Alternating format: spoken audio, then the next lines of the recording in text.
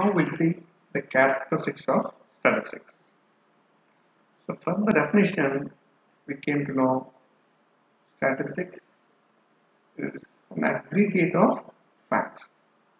So as I told you earlier, it is not an individual data, it is a collection of data. It's an aggregate of facts.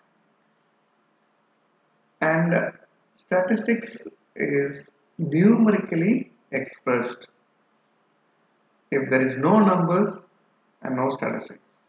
So any information or data in the statistics will be expressed only in numbers. Another characteristic of statistics is it's affected by many causes. So we say multiplicity of causes which affects statistics. For example, a simple statistics related to usual rainfall in the country. So the meteorological department predict what could be the rainfall for the upcoming months or monsoon or year. So they'll give some data, statistics. So that statistics is not only dependent on the climate. So it depends on many causes like cyclone, temperature, and so. So like any statistics which will be affected by many factors. There is another important characteristic of statistics.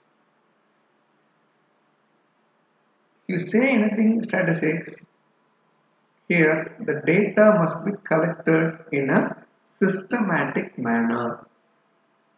So from the definition we say it is a science. So statistics is a science. So when you use the word science, a discipline science, the data or information in that discipline always will be systematically measured. Similarly, in statistics also, since it's a science, whatever data is going to be used in statistics, that should be systematically collected. Another most important characteristic is all the statistical data are numerical facts, but all the numerical facts are not statistical data. For example,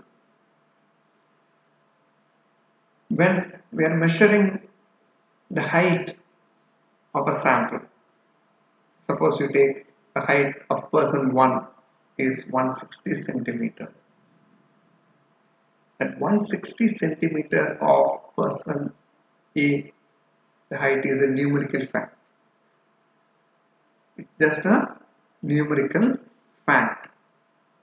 We can't take it as a statistical data. So when we can take it, this is statistical data in the sense when you are doing aggregate on this fact.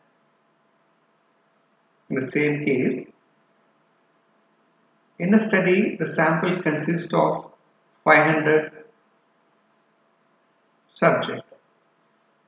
So one person height is 160 centimeter.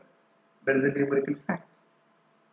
So all the 500 persons height, we do some analysis, a simple analysis procedure called average. When we take an average height of this particular group, it may be 150 or 155 or 165. So these 150, 155, 165 are called as statistical data.